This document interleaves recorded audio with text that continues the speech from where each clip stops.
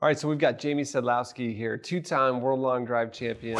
Last time he was here in the lab was March 2010, so 14 years ago. So anytime I'm comparing 3D from a previous session to now, I'm gonna bring the two up side by side and just look for any major changes.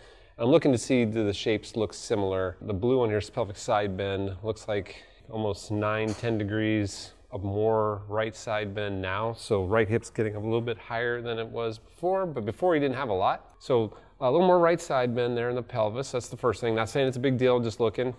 Pelvis, let's see, look at rotation, thrust and lift, see if there's any differences here. Looks like he's early extending a little bit more now. So hold on, that's a significant thing. Let me go to impact here. Yeah, it looks like he's doubled the amount of early extension. So he's moved twice as closer to the ball at impact. Usually creating space is a great thing. So if you're moving towards the ball, I don't like that either. She liked what he was doing before. Maybe a little more ground reaction force pushing away.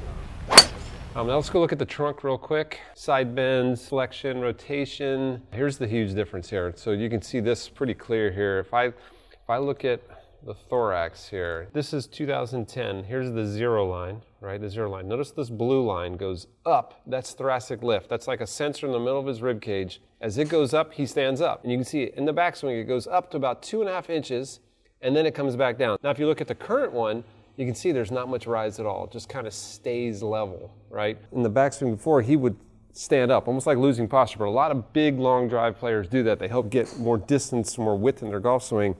He's now kind of turned more into a standard golfer. He's staying down, maintaining posture a little bit more. That's a big deal. A lot of long drivers try and create that lift.